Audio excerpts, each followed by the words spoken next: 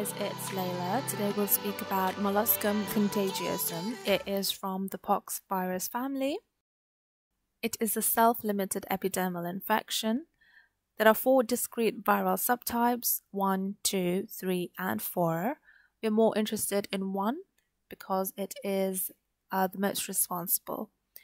It colonizes the epidermis and the infundibulum of hair follicles. Transmission is by skin-to-skin contact, direct, and contaminated objects.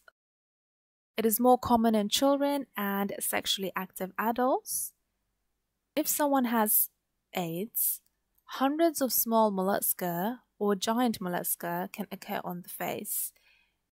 It results in an epidermal tumor formation, which makes it specific to molluscum because other pox viruses, they cause a necrotic pox lesion, but this one forms a tumor. Rupture and discharge of the infected cells can occur in the crater of the lesion. Features are papules, tiny bumps, nodules, and tumors with central depression. They are skin-colored.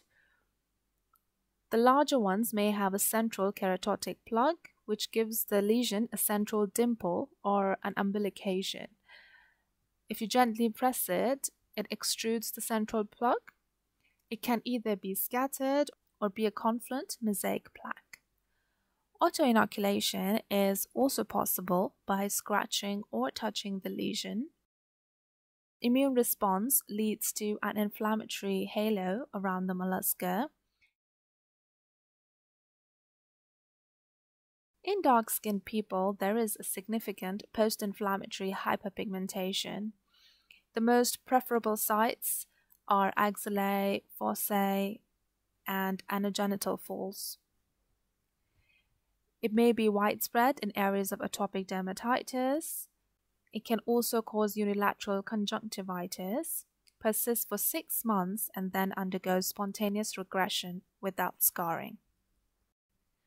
For diagnoses, Henderson-Patterson bodies. For differential diagnoses, you can have flat warts, condyloma acuminate, squamous cell carcinoma, or even basal cell carcinoma, also epidermal inclusion cysts. For treatment, you can do curettage, cryosurgery, cantharidin, and electrodesiccation. Imiquimod cream may be effective as well.